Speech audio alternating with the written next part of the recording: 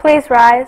I pledge allegiance to the flag of the United States of America and to the republic for which it stands, one nation, under God, indivisible, with liberty and justice for all.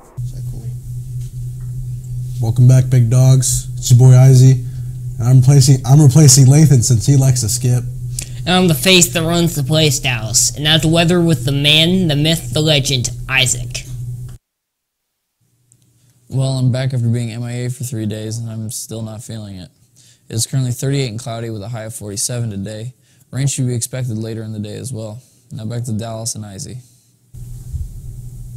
For lunch today, there's actually going to be a Christmas dinner today. So, also, happy birthday goes out to Eunice Meza Sierra, Shalem Rojas, and Cassidy Seibert. Now, to sports with the boy Nick.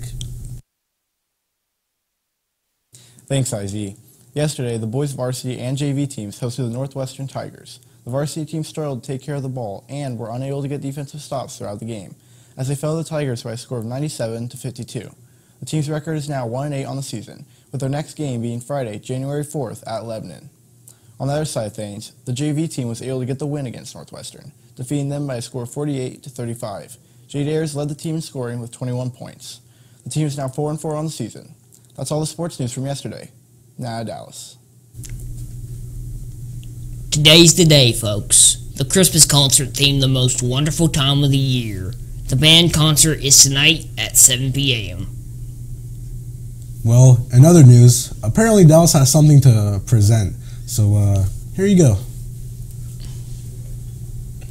Click the link. Click the link. I've got Colton Crum here. Click the link down below, folks. Wow, Dallas. I think he's bringing back Dallas Ask, or Ask Dallas, either one. Well, for DECA and Student Council would like to thank everyone who contributed to the food drive this year. With over 3,000 items collected, for the winning communities that brought in the most are, I dropped the paper, hold on. For 9th grade is Mrs. Berkey, 10th grade is Mr. Moonier with over 680 items collected, or items. 11th is Mr. Binch, and 12th grade is Mr. Field. Also, for mixed grades is Mrs. Peer. Wow.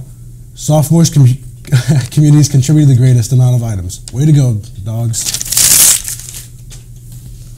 In other news, the Batman movie starts filming next year along with the Birds of Prey movie and the possible Black Adam movie.